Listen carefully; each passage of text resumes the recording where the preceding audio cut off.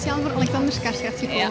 Enkel alleen daar. Ja, enkel alleen daar, omdat we fan zijn van True Blood. Ja. Wij hadden een ticket voor Diary of a Teenage Girl, al voordat het bekend was dat hij ging komen. En we waren dus vrij content dat hij hier ging zijn. Ja, dus zijn we een beetje vroeger gekomen om hem te kunnen zien natuurlijk. I came from Paris to see Alexander. Especially for him? Yes. Yeah. Are you a big fan? Are you a big fan? Yes, she is. So am I. And why are you a fan, exactly? Because he is one of the best actors of his generation. Ik had de trailer al gezien deze zomer en ik dacht van, het is een tienerfilm, maar ik wil hem eigenlijk toch wel zien. Maar nu dat hij blijkbaar zo heel goede kritieken krijgt, verwacht ik er wel veel van. Eigenlijk. We hebben geen tickets voor naar de film. We wilden naar de film komen kijken, maar het was al uitverkocht. Daarmee zijn we hier komen staan, een uur op voorhand, om hem toch een keer...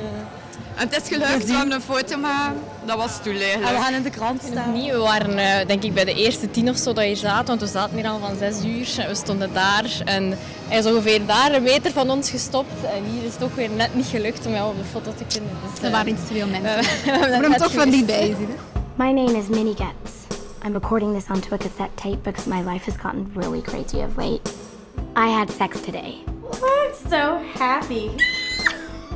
If you're listening to this without my permission, please stop now. Just stop. I'm gonna kill you! Hey. It feels so good to imagine that he might be thinking about me. I wonder if anybody loves me who I don't know about. The movie was really good. It was my second time seeing it, actually. I saw it in Brussels, and yeah, when you see it a second time, it's even better. Het is niet mijn type film, maar het was wel eens aangenaam om te zien. Nee, het is eigenlijk wel een mooie film. Het is een mooie film. Ik moet eerlijk zijn, ik had totaal geen verwachtingen. Ik wist niet over wat het film ging. Ik had eigenlijk, toen ik de titel hoorde, The Diary of a Teenage Girl, verwachtte meer zoiets comedy-achtig. Maar ik was aangenaam verrast. Tot nu toe de beste film die ik al heb gezien op het filmfestival. Ja, wel echt goed, ja. We zijn nog even aan het laten bezinken.